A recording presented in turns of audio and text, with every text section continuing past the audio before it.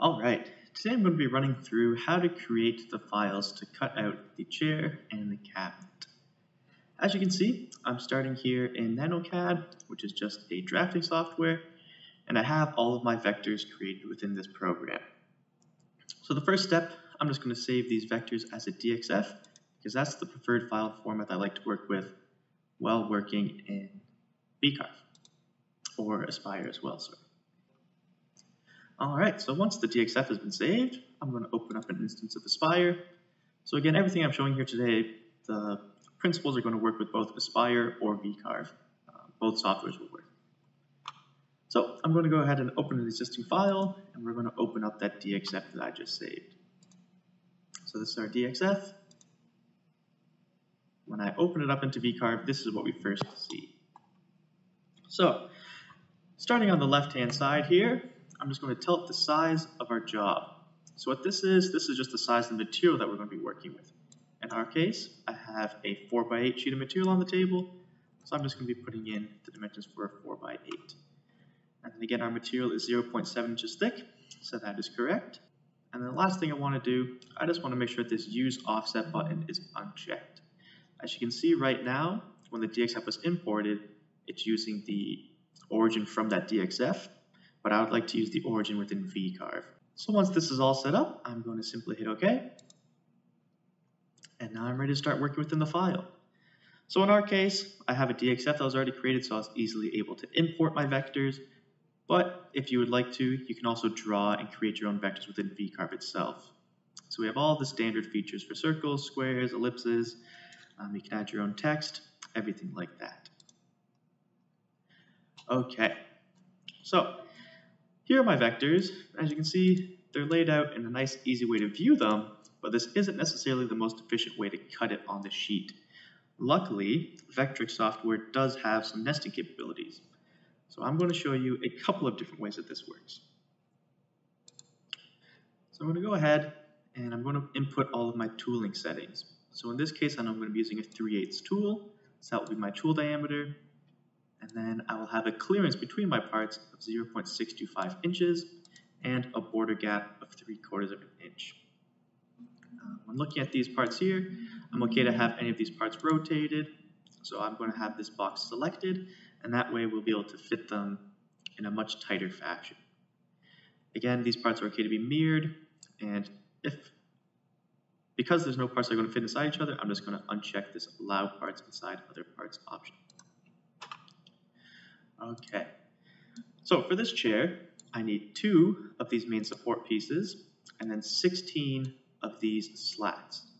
So there's a couple of different ways you can do it. As you can see right now, I have each individual piece drawn out, but I can also do something a little fancy here. I'm just going to go ahead and delete some of these slats. So because I know that I need 16 of these, I'm just going to select down here, type in 16, and hit Apply. So now a little number 16 has appeared over the slat.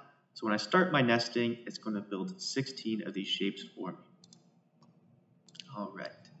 So now I'll highlight everything, and I'm going to hit Preview. And when I hit Preview, the software is going to go through, and it's going to find the best possible nest for these shapes. All right, and just like that, there we have it. So this is how the software predicted this is the best way that we can use all of our material and cut all of these shapes. So now that I'm happy with that, I'm going to click OK.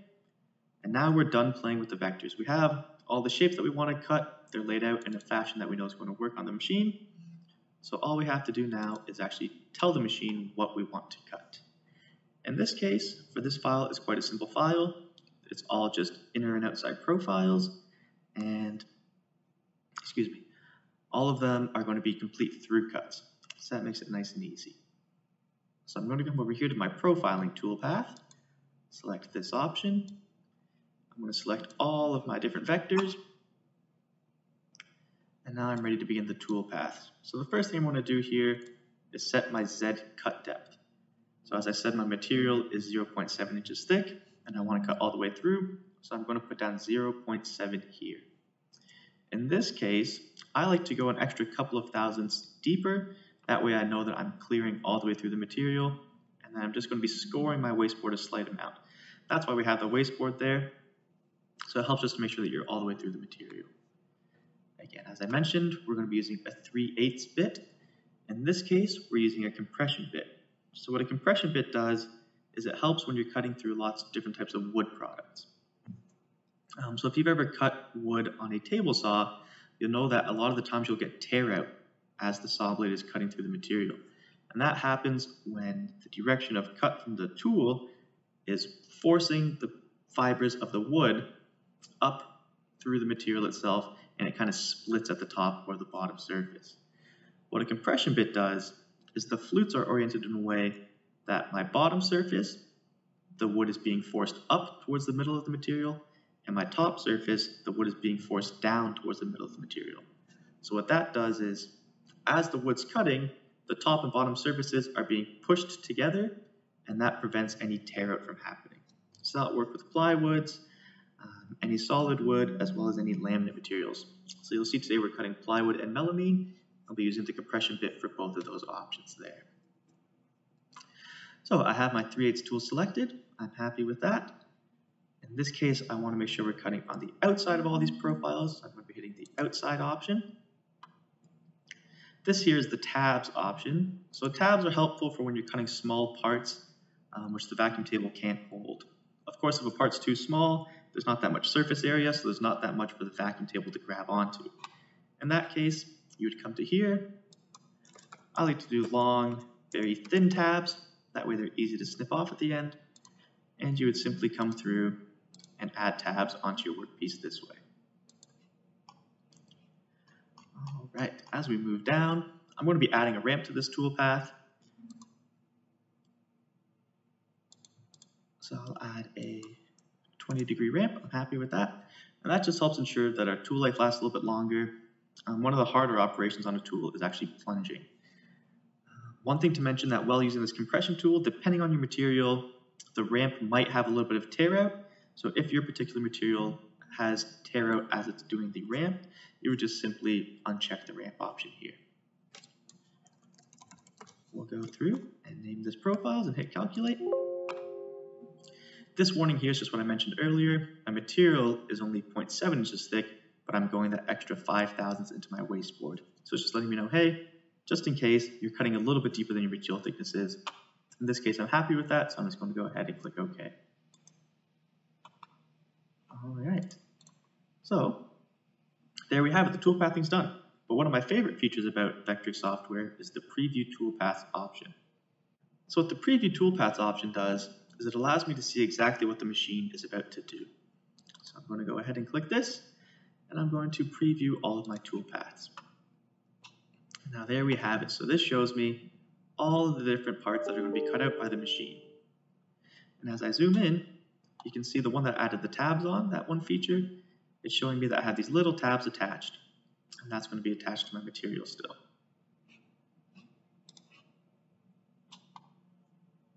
And there we have it. So that is the chair file created and finished. Okay, so the second file we're going to take a look at today is the file for our cabinet. Now I've gone ahead and I've done some of the tool pathing for the operations we've already seen. So I have all of my profiles and routing done for this here. But what I do want to show is just a couple of different features that this file will represent.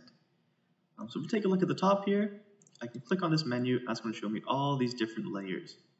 So when you're creating these files, working with layers can be quite helpful because as the file becomes larger and more complex, like this file here, you can see with all of these different features on, it can become quite complicated to make sure you're selecting the right vectors for your tool path. So by putting your different parts into different layers, that helps quite a bit.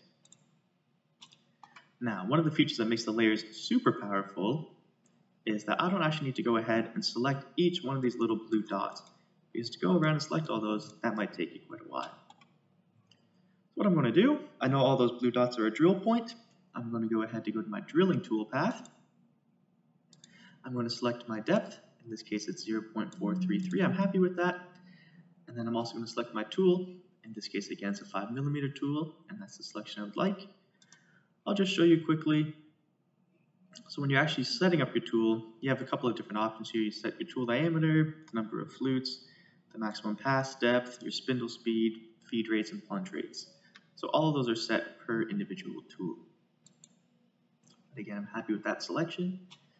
And now, so typically this is the part where I go through and I'll select all of my different dots. Now, as you can see, that's quite difficult with all these vectors on the screen. So I have a couple of different options. The first thing I can do is turn off all of the extra vectors. Now you can see I'm just left with my blue dots, and it's very easy for me to select all of them at once. Now, the other option we could do is if you come down here to vector selection, you can see right now we're manual.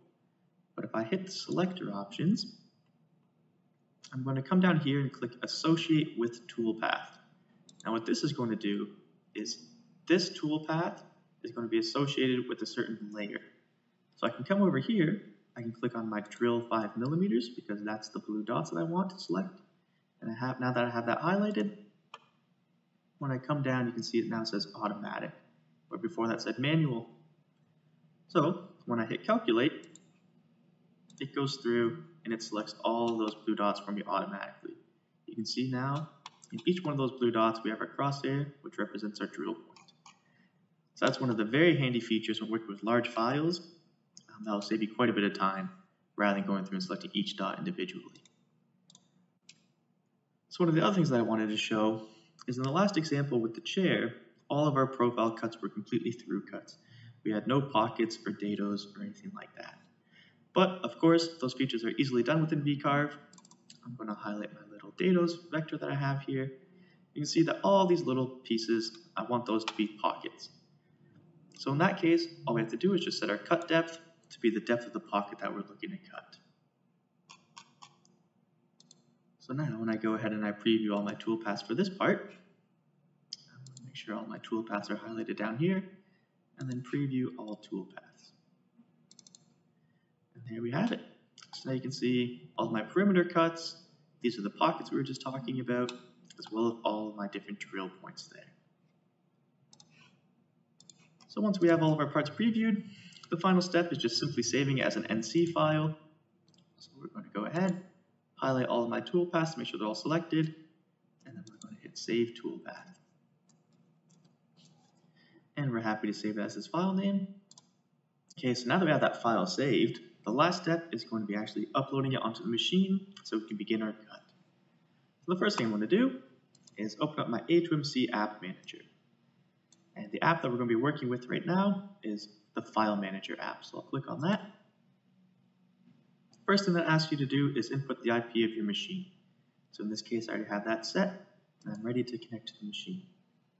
So File Manager, this is the app that allows us to send files from our computer to the machine so that way they can actually be cut out. So looking at File Manager, the box on the left here, as well as this middle box, these are all files that are saved within the computer itself. So this laptop that I'm working on, these are all the files on my laptop. These two boxes on the right-hand side, these are all the files and folders that are on the machine itself. So it's really handy, as you can see, on the machine you can create your own folder structure. So the way that we have it set up is that all of our different operators are going to have their own folder, and then we save all of our files within our own folders. That way it just keeps it nice and organized. Another way that some customers like to use this is they'll create a new file for each day. And that way, each day, their operators know exactly which cut files they have to get through.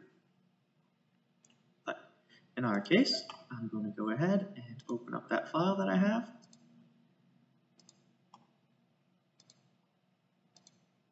All right, so here we go.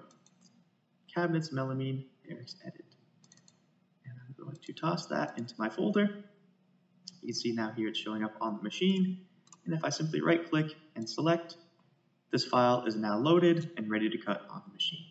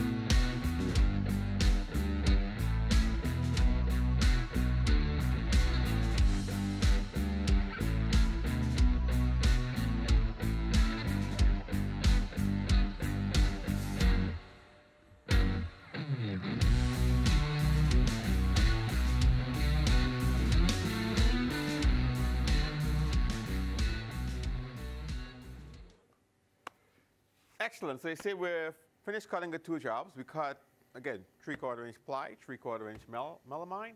We made a small chair and a cabinet. All the pieces were held down with vacuum hold down, again, which makes a good, quick and easy transition from sheet to sheet. Similarly, you can see we have very little dust left on the table. We pride ourselves on our dust collection systems that we provide. They do an excellent job. You will get some dust. It doesn't pick up 100%, but it picks up, the majority of the dust, so there's very little time spent cleaning up between sheets.